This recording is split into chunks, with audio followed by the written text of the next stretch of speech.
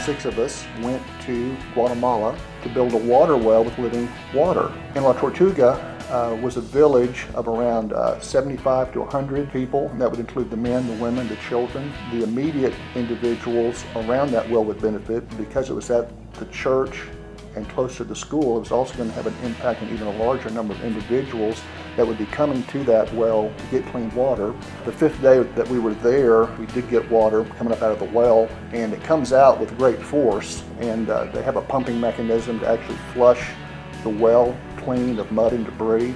It was a great celebration because we had all the kids in the village playing out in the water. If you think about a fire hydrant that's opened on a city street, well, that's sort of like how it was in Tortuga that day. We had this fire hydrant going and all these kids playing in the clean water and in the mud and just having a great time.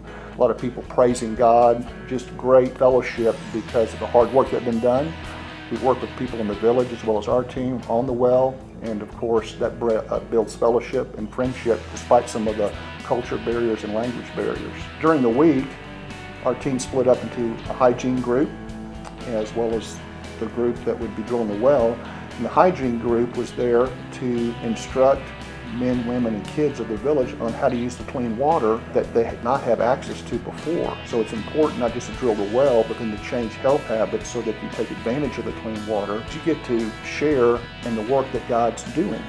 And so you benefit a lot and receive great blessing during this week because you're joining God in His work and sharing the gospel and really seeing people come to Christ. And that's exciting. That's when we get to see God in the flesh. And you know, Matthew, it talks about when we serve the least in the kingdom, we're serving Christ. And so as you serve the least in a village that doesn't have much resource, you really are getting to see the face of God in those that you're sharing the gospel with and bringing water to. So you get great benefit personally by going on this trip, as well as I think doing kingdom work.